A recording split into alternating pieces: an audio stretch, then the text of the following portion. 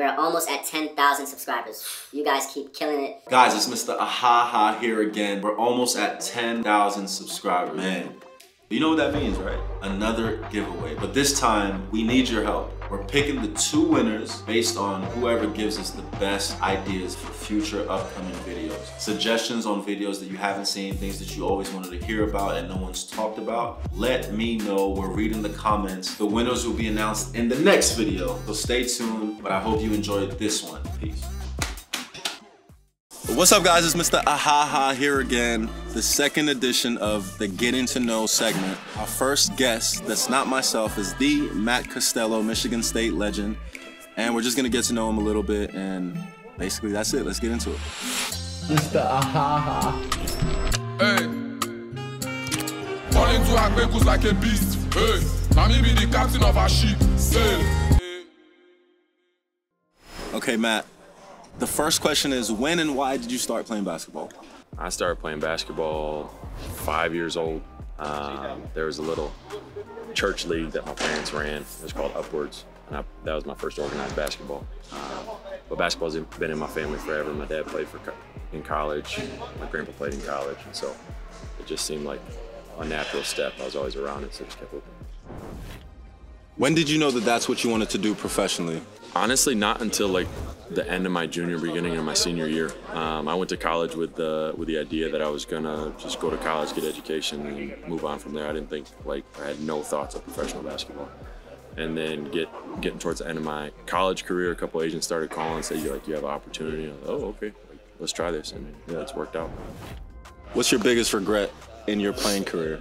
Probably the biggest regret is not trusting in my ability sooner. I tried to listen to a lot of coaches, which you got to listen to your coach, of course, but like I knew what I could do, but I tried to completely conform my game to what certain coaches wanted, and slowed down my development. What's your proudest moment? Basketball-wise, probably going to the Final Four. 2015, we had Travis Trice, Denzel Valentine, Brim Forbes, Brandon Dawson. Like it was a squad. It was a lot of fun that year. See, and just to interject, in 2015 I was in junior college, and I was a fan of everyone that was Division I. And to see how life has brought us together, this is a guy I was watching since I was in Australia, and it's just amazing to be his teammate. He's such a good person, but that's a part of it. How did playing for Tom Izzo at Michigan State help you? I think the biggest thing that he rubbed off on everybody was the nonstop work ethic. Like, the man's insane. I've never seen anybody like him as far as like how hard he pushes people, how much he is at the gym, in the office, watching film. I think he takes it a little too far sometimes as far as like making it his life, but it does show you that you can be great. And he'll say it himself. He's like, I'm not the best coach, but I'm the hardest worker. And so that you can be successful without being the best at something. What does life after basketball look like for you?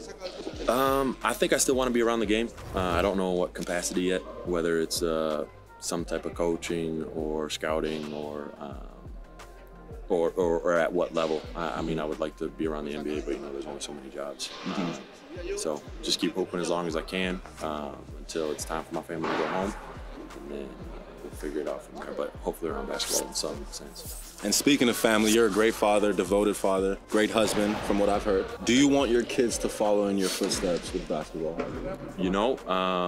Yes, but I would like it to be measured. I've seen so many parents around like where I grow up that say, hey, this is gonna be my kid's ticket out. This is gonna be my kid's ticket to their success. Yeah. And it's great if it all works out, but if it doesn't, you're left holding your shirt in your hand, and it's like you got nowhere else to go. So I want them to work hard. I want them to do the best they can, but if it's not it, I want them to be able to have some other option. So just trying to teach them that as they grow up. Right now they're so little, but amazing once they get to that spot. Amazing. And the last personal question, it's not really a question, but compare Matt Costello, the human being, to Matt Costello, the basketball player. Two different people, bro. Yeah. Two different people. It's bad out there. Like, I love my kids coming to the games and they have a great time, but I really don't want them to see me when I'm hooping sometimes. It gets bad.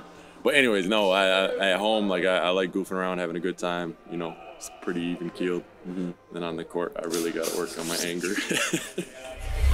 So now this next segment is just this or that.